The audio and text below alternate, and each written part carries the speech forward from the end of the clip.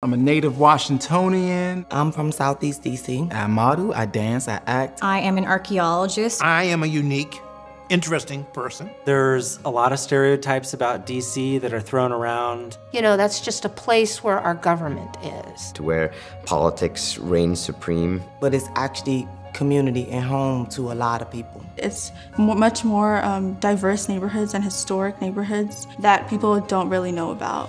So we have to give the narrative, the experiences. And through oral histories, I really want to highlight these contributions that people don't typically know or aren't necessarily written about in historical records. It's so easy to just feel like your group is not important if all you learn about is what this person did, what Christopher Columbus did. There's a lot of resilience that goes into being able to survive those circumstances and still come out on the other side and say, we can be better. So just to sit down and talk to someone and give them the opportunity to just to tell their life narrative is a very special thing. It's almost like your imagination is ignited.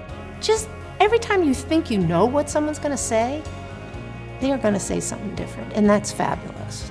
Your story is important. Your history is important. And it's kind of like giving a gift to the next generation. And when you share it, and you be so surprised and so shocked at how many people be like, oh my God, I went through that too. When our children and grandchildren look to us for inspiration, they're gonna learn from us and whatever it is that we tried to do. So it's important to have these stories and to share these stories and to shout these stories and to sing these stories to inspire others not only to step up to the plate and feel good about themselves, but to share their stories as well.